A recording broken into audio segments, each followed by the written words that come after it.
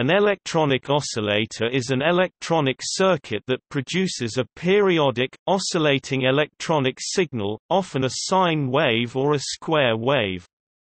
Oscillators convert direct current (DC) from a power supply to an alternating current (AC) signal. They are widely used in many electronic devices. Common examples of signals generated by oscillators include signals broadcast by radio and television transmitters, clock signals that regulate computers and quartz clocks, and the sounds produced by electronic beepers and video games. Oscillators are often characterized by the frequency of their output signal. A low-frequency oscillator (LFO) is an electronic oscillator that generates a frequency below approximately 20 Hz. This term is typically used in the field of audio synthesizers, to distinguish it from an audio frequency oscillator. An audio oscillator produces frequencies in the audio range, about 16 Hz to 20 kHz.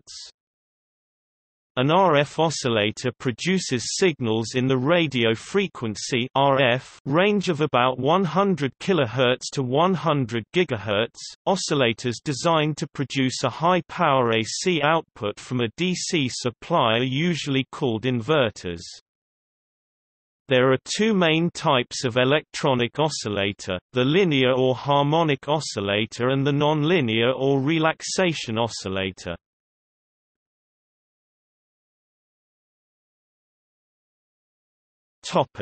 Harmonic oscillator. The harmonic, or linear, oscillator produces a sinusoidal output. There are two types.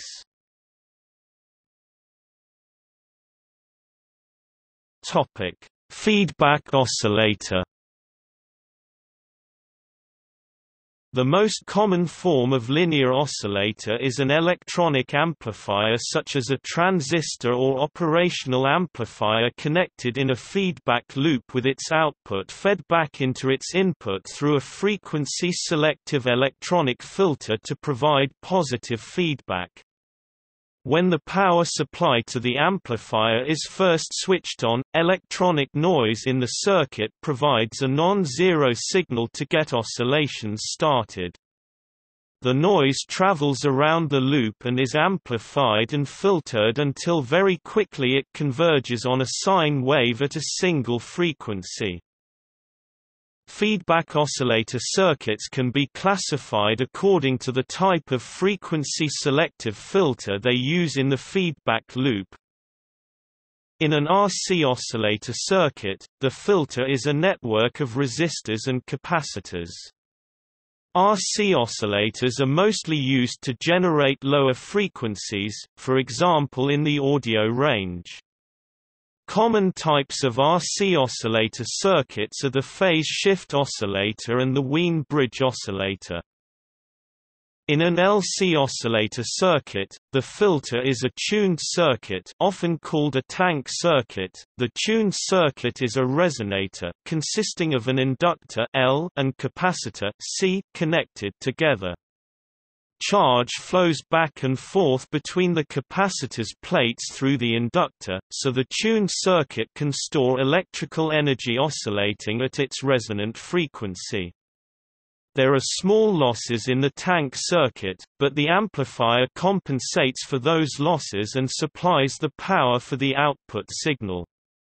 LC oscillators are often used at radio frequencies, when a tunable frequency source is necessary, such as in signal generators, tunable radio transmitters and the local oscillators in radio receivers.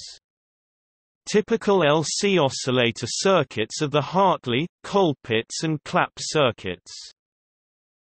In a crystal oscillator circuit, the filter is a piezoelectric crystal, commonly a quartz crystal. The crystal mechanically vibrates as a resonator, and its frequency of vibration determines the oscillation frequency. Crystals have very high Q factor and also better temperature stability than tuned circuits, so crystal oscillators have much better frequency stability than LC or RC oscillators. Crystal oscillators are the most common type of linear oscillator, used to stabilize the frequency of most radio transmitters, and to generate the clock signal in computers and quartz clocks.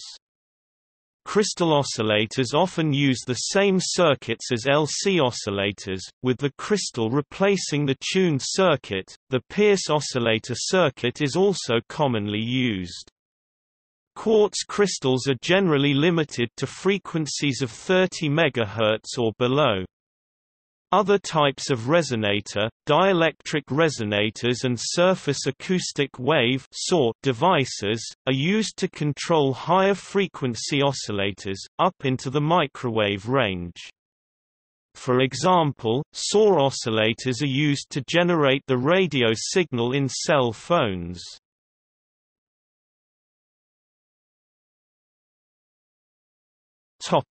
Negative resistance oscillator.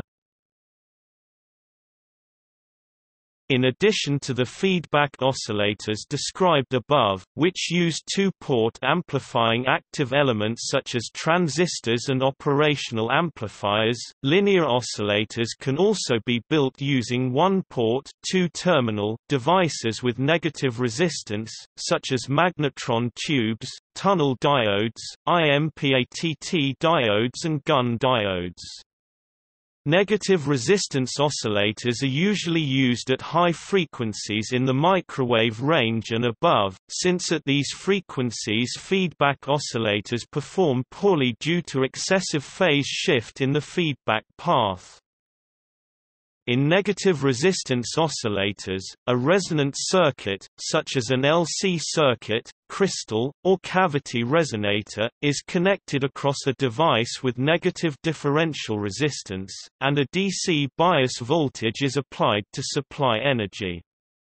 A resonant circuit by itself is almost an oscillator. It can store energy in the form of electronic oscillations if excited, but because it has electrical resistance and other losses, the oscillations are damped and decay to zero. The negative resistance of the active device cancels the positive internal loss resistance in the resonator, in effect creating a resonator with no damping, which generates spontaneous continuous oscillations at its resonant frequency. The negative resistance oscillator model is not limited to one-port devices like diodes. Feedback oscillator circuits with two-port amplifying devices such as transistors and tubes also have negative resistance. At high frequencies, transistors and FETs do not need a feedback loop, but with certain loads applied to one port can become unstable at the other port and show negative resistance due to internal feedback, causing them to oscillate. So high-frequency oscillators in general are designed using negative resistance techniques. Some of the many harmonic oscillator circuits are listed below. Armstrong oscillator, aka Meissner oscillator, Clap oscillator, Colpitts oscillator, cross-coupled oscillator, Dynatron oscillator, Hartley oscillator, optoelectronic oscillator, Pierce oscillator, phase shift oscillator, Robinson oscillator, Tri-Tet oscillator, Vacor oscillator, Wien-Bridge oscillator.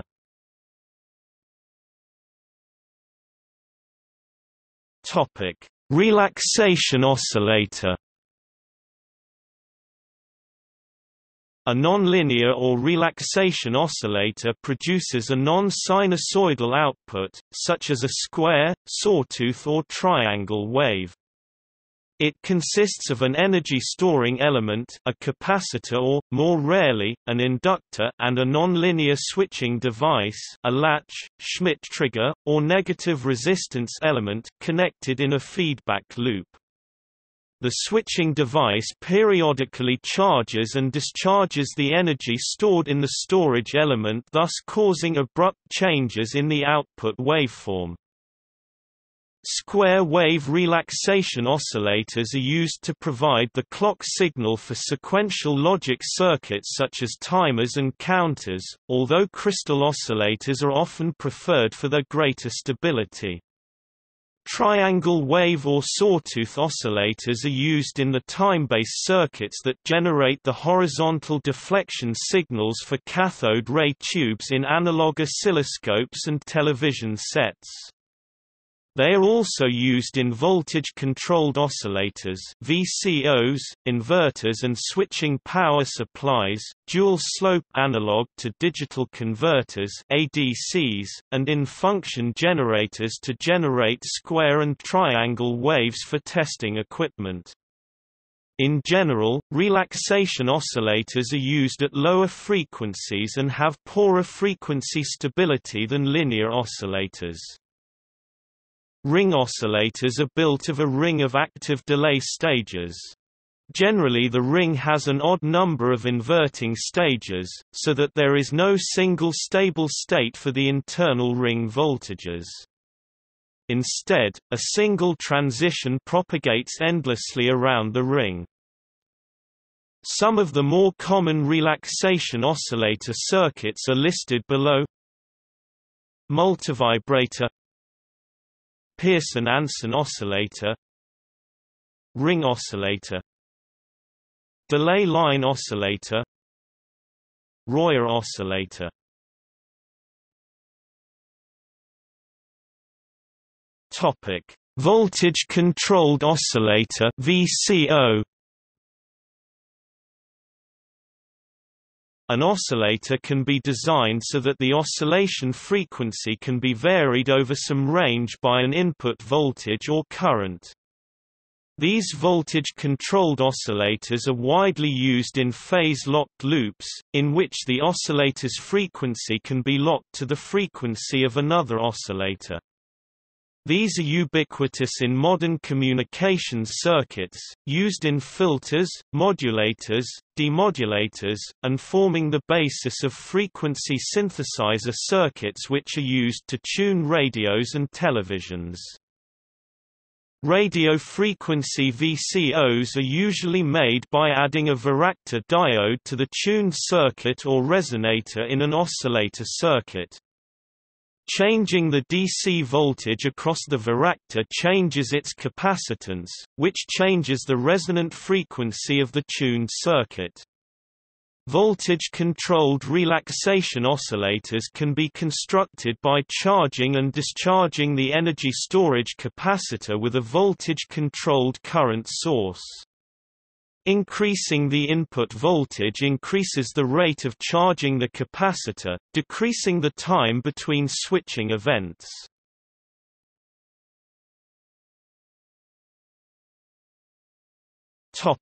History. The first practical oscillators were based on electric arcs, which were used for lighting in the 19th century.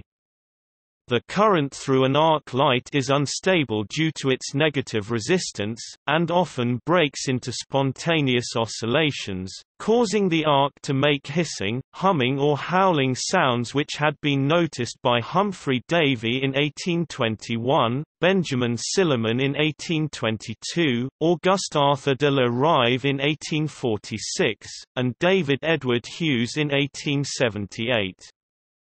Ernst Lecher in 1888 showed that the current through an electric arc could be oscillatory. An oscillator was built by Elihu Thomson in 1892 by placing an LC-tuned circuit in parallel with an electric arc and included a magnetic blowout.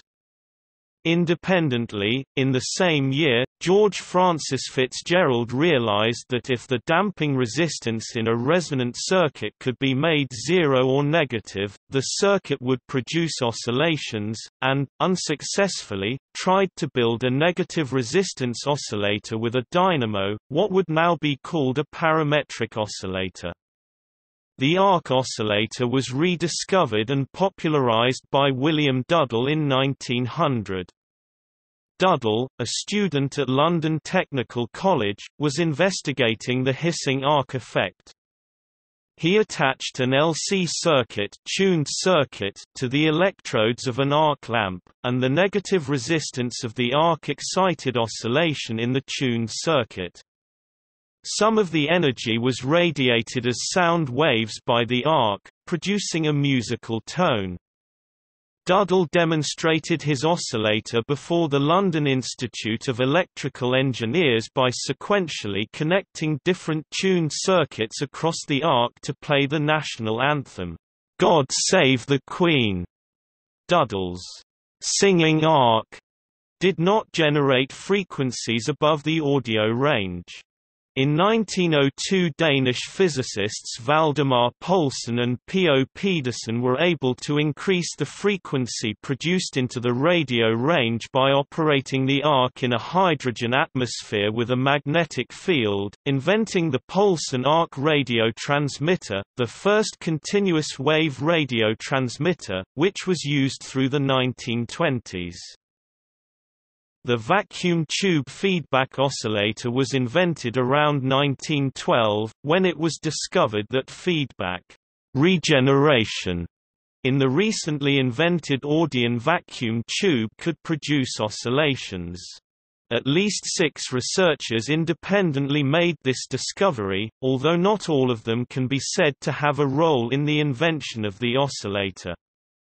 In the summer of 1912, Edwin Armstrong observed oscillations in Audion radio receiver circuits and went on to use positive feedback in his invention of the regenerative receiver. Austrian Alexander Meissner independently discovered positive feedback and invented oscillators in March 1913. Irving Langmuir at General Electric observed feedback in 1913.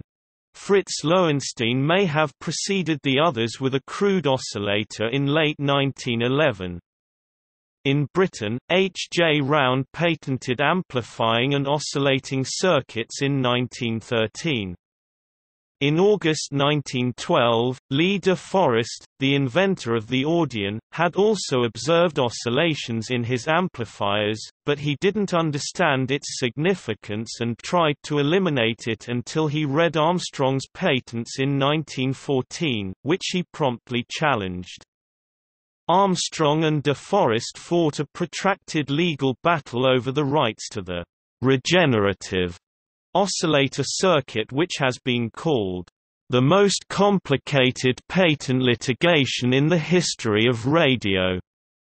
De Forest ultimately won before the Supreme Court in 1934 on technical grounds, but most sources regard Armstrong's claim as the stronger one. The first and most widely used relaxation oscillator circuit, the astable multivibrator, was invented in 1917 by French engineers Henri Abraham and Eugene Bloch. They called their cross-coupled, dual-vacuum tube circuit a multivibrator, because the square-wave signal it produced was rich in harmonics, compared to the sinusoidal signal of other vacuum tube oscillators. Vacuum tube feedback oscillators became the basis of radio transmission by 1920. However, the triode vacuum tube oscillator performed poorly above 300 MHz because of interelectrode capacitance. To reach higher frequencies, new transit time velocity modulation vacuum tubes were developed, in which electrons traveled in bunches through the tube. The first of these was the Barkhausen-Kurtz oscillator 1920, the first tube to produce power in the UHF range. The most important and widely used were the klystron R and S variant, 1937, and the cavity magnetron J. Randall and H. Boot, 1940. Mathematical conditions for feedback oscillations, now called the Barkhausen criterion, were derived by Heinrich Georg Barkhausen in 1921. The first analysis of a nonlinear electronic oscillator model, the van der Pol oscillator, was done by Balthasar van der Pol in 1927. He showed that the stability of the oscillations limit cycles in actual oscillators was due to the nonlinearity of the amplifying device. He originated the term, relaxation oscillation, and was first to distinguish between linear and relaxation oscillators. Further advances in mathematical analysis of oscillation were made by Hendrik Wade Bode and Harry Nyquist in the 1930s.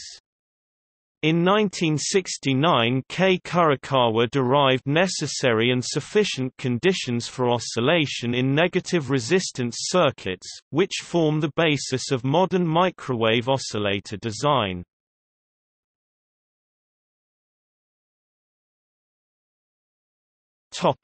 See also: injection-locked oscillator, numerically controlled oscillator, extended interaction oscillator.